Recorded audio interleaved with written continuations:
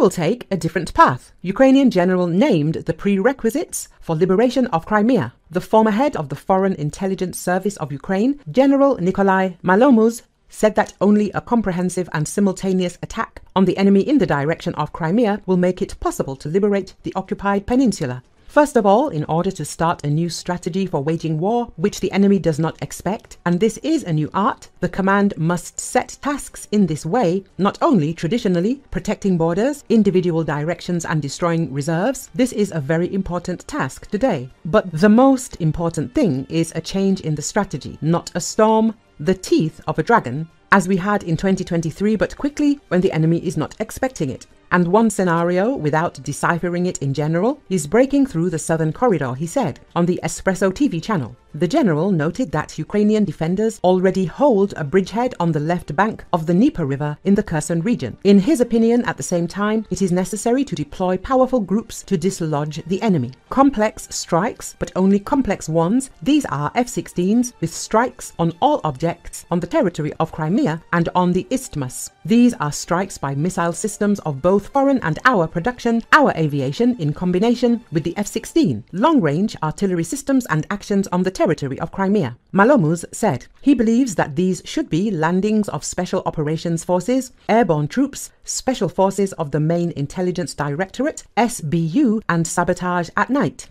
This will happen instantly within a few hours, which will create, I will say, Armageddon for the enemy throughout the entire territory of Crimea, on all logistics routes and on all bridges. This is a prerequisite for real liberation, and not to partially bite into the defense. This is futile. Such tactics are for us, Russia is imposing, and we will go the other way, summed up Nikolai Malomuz. Germany permits Ukraine to strike up to 40 kilometers inside Russian territory. Bild. Germany has authorized the Ukrainian Defense Forces to launch strikes on Russian territory. At the same time, the radius of destruction is quite small. Bild reports. According to Bild, German weapons for strikes against Russian territory can be used only in the Kharkiv region. Together with our closest allies and in close dialogue with the Ukrainian government, we are constantly adapting our support to the evolution of the war, says German government spokesperson Stefan Hebestreit. In recent weeks, Russia has prepared, coordinated and carried out attacks from positions in the Kharkiv area, in particular from the directly adjacent Russian border region, he said.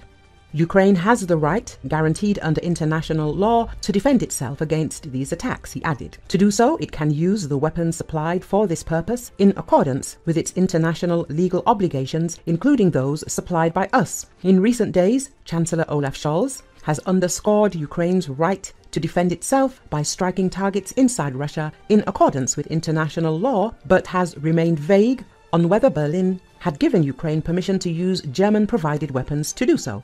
Scholz has so far refused to send Ukraine its long-range Taurus cruise missiles, which could be used to strike deep into Russian territory, arguing it could bring Germany into direct confrontation with Russia. But Germany has provided other weapon systems that could potentially be used to strike targets inside Russia near the city of Kharkiv. 2 German weapons systems are being considered for strikes on Russia. Panzerhaubitze 2000 self-propelled howitzer, Mars 2 armored multiple launch rocket system. The radius within which the Ukrainian armed forces can strike with German weapons on Russian territory is small. The maximum area of damage to targets abroad is no more than 40 kilometers, Bild adds. Since the beginning of Russia's full-scale invasion of Ukraine, the West has been actively helping Ukraine with weapons, but on the condition that Kiev does not strike at Russian territory. Recently, more and more allies have begun to reconsider their policies in this regard.